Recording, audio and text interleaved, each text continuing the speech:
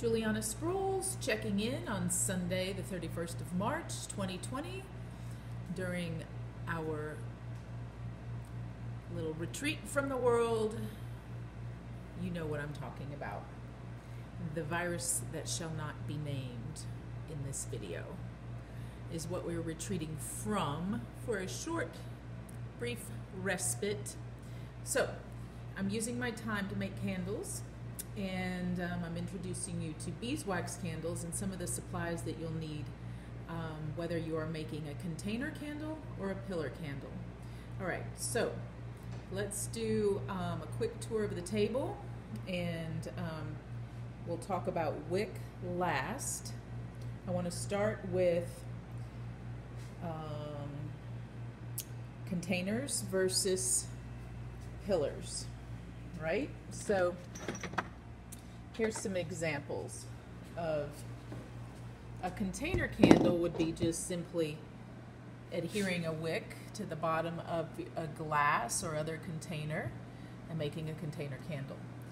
Form candles usually are poured in silicone or other, silicone works very well because it doesn't stick. This happens to be a petit-four pan that I've done videos on tea light refill candles. And then this would be a really cute pillar candle that has some bees and swirls, so it'll have a little decoration on the pillar candle. Separate video for pillar candle making. All right, so you need something to put your beeswax in, something to adhere the wicks to. You'll need the wicks, which we'll talk about in a moment. It will be good to have a pair of needle nose pliers. I sent my good ones away, and so this is the one I have left, but it works. So we want to be able to crimp our wick sustainer tabs onto the wick with the needle nose pliers. You need to be able to really crimp that tightly on there. We'll show that in a moment. So a pair of very sharp floral shears for cutting wick, especially primed wick that has wax on it. So these I get from Ace Hardware for $11.49 or something like that.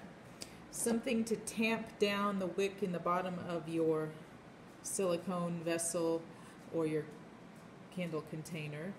So this is a awl or a bamboo skewer to make sure you are tamping down your wick tab and sustainer on the bottom of your vessel.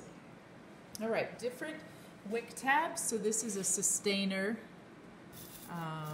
Let's see here. We have these little thread. We would thread the wick through this little piece of aluminum tin. Yes, it is. We have different sizes, as you can see. Small, medium, or large. You can thread your wick through and basically crimp the wick, crimp the sustainer tab onto the wick so it'll hold it, so it will hold it up and keep it in place. All right, how do we get the wick to stay on the bottom of our vessel or container? We would use a high heat-resistant glue dot. This is a double-sided glue dot that comes from either Yours or another company online, Amazon, easy to find these in different sizes. Here's the size, the small size that matches these small sustainer. So basically we would take the, well, we'll show you. We'll show you. Basically, we glue that to the bottom of the glass, right? Or, if you didn't have this handy-dandy double-sided glue dot, you would use a high-temperature glue gun. A little dot of glue adheres it nicely to the bottom of your glass or vessel and helps keep it in place. There are ways to make candles without doing any of this process. You could thread your cotton wick through and just leave it.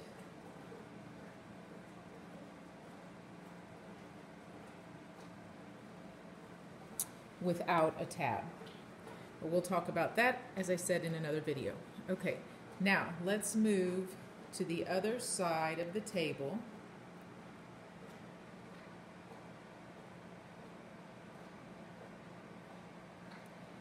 And we'll talk about how do I know that I have the right wick for my project. The easy answer is by trial and error. That's the simple answer. Okay, so I'm going to give you a tour of wick sizes. I originally started this process and I purchased some little sample packs from Beehive Alchemy, and they are very nifty. You'll see wicks come in the smallest size, a 6/0 going up to 1/0, and then the larger wicks, square braid wick sample sets for larger candles would be, for instance, they would come, this one also came from Beehive Alchemy, 5 yards each of the number 1, 2, 3, 4, 5, and then we had 3 yards of the 6, 8, and 10. So you can see for beeswax square braid cotton wick, here's another type you can get from Premium Craft. Here I like made in the USA is nice for us. Okay, so the square braid cotton wick does really well for feeding the very durable, very hard, long-lasting, pure beeswax, feeding it up through the wick to the heat source and mixing with the air. So you have the symbiotic relationship of air, wax, and wick. All right, so this is hard to tell, but it's very small and thin. Let's see if I have something. Okay, here's the bamboo skewer for, you can see, you can compare the size of the bamboo skewer to the 6. This would be for like birthday candles or something very small, right? So then we go to 5, gets a little bit thicker, and then we have a 4 and a 3, and this says it's a 2, but I'm not certain because it looks awfully fat to me. Of course, I've primed this wick with beeswax already to make it stiffer, but I think this could actually be a 2 instead of a 2/0, because remember, we're going 6/0, 5/0, 4/0, 3/0. 2 would be a popular size, and then we come to this originally was 500 feet of wick on this roll. 500 feet, and that came from totally handmade 1/0 square braid cotton wick. And I've used this for most of my small candles. It's nice and stiff on its own, but then when I prime it with beeswax, it works very well for my small always with you travel candle, and some of my other candles like the swirl party candle or the classic dinner candle. That's what I've been using. Now, I know that the number 1 and number 2 are probably the most popular sizes. So we can put 1 or 2 or 3 wicks in a candle and do very well and make almost anything with this number 1. So if you had to choose a wick to get to start a project, I would just try this and then go from there. We'll do another video on looking at your wick flame and seeing if your candle is over-wicked or under-wicked. Okay, so anyway, now we're going up from, here we had the 1, 0/0, right? Then we go to a 1, very popular, a little bit thicker. And then number 2, a little fatter. 3, 4, 5, and 6. Can't wait till I make something with this. Then we go to number 8. And look at this guy. Number 10. Very, very fat.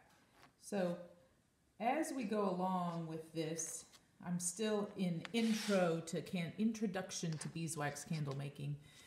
But we'll get sophisticated as we go and see if we can do a number 10 wick. Won't that be fun?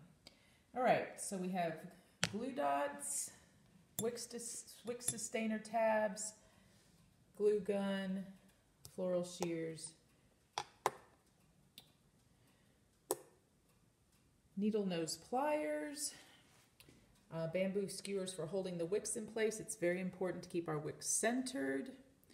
And then the beeswax. Right? So let's see if we can show you what it looks like. Oh yes, and parchment paper. This is wax paper, but parchment paper, so that you don't, so you can protect your surfaces. And this is the beautiful golden melted 100% pure, naturally sweet smelling, subtle sweet honey aroma of the beeswax. I don't have anything prepared to pour yet, so I wish you could smell it. It's just very, very pleasant and soothing. Okay, let's see. There's some light here. How do we do this? Yeah, well, you get the idea.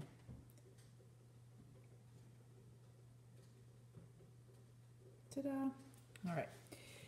I will replace this, and I will remind you that beeswax helps clean the air by emitting negative ions into the air. Those negative ions combine or attach with the positive ions of allergens or other foreign pollution in the air, and helps us clean the air. Also, negative ions help us feel good, like when you're at a waterfall, you would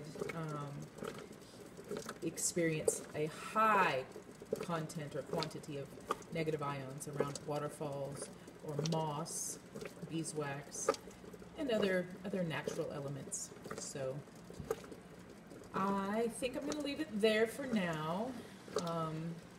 Thank you for bearing with me on the introduction to wicks and materials, supplies needed. We'll go into pouring a few short candles tonight and call it a night.